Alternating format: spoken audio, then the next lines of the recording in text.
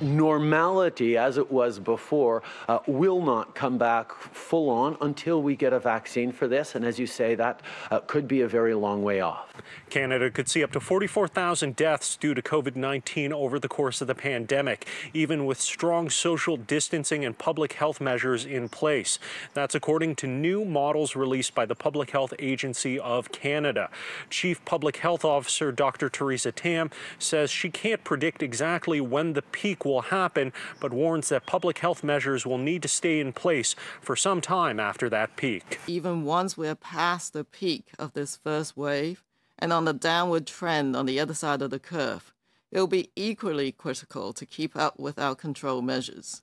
If we let up, new chains of transmission will take off in our highly susceptible population, and the epidemic will reignite. The figures show that in a situation with 10% of the population infected, Canada would see around 92,000 ICU patients and 44,000 deaths. However, those numbers would spike if measures like social distancing are relaxed too soon. Public health officials warn that these figures can and will change as more people are tested and more data comes in.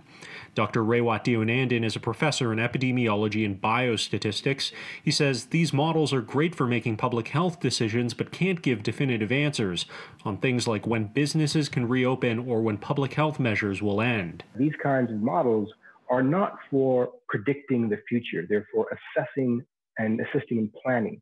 So it's giving best case scenarios and worst case scenarios.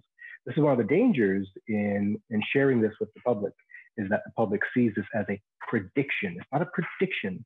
It's a likely outcome given certain parameters and investments. Dr. Tam couldn't say which scenario Canada is on track for, pointing out that our COVID-19 situation is made up of clusters of cases across Canada, and relaxing of public health measures will be determined by local health officials informed by local conditions.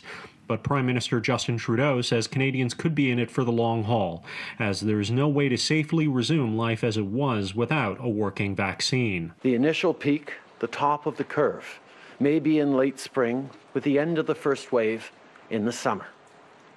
As Dr. Tam explained, there will likely be smaller outbreaks for a number of months after that. This will be the new normal until a vaccine is developed. One message that was repeated throughout today's briefings: public health measures are working. This includes things like hand washing, social distancing, and not going out unless it's absolutely necessary.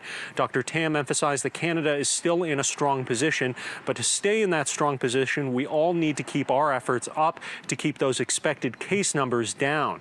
Now, those case numbers and those models will change based on how we act during this crisis, and we could all be put to the test later this month as Ramadan, Easter, and Passover, all normally big family gatherings, fall in the month of April.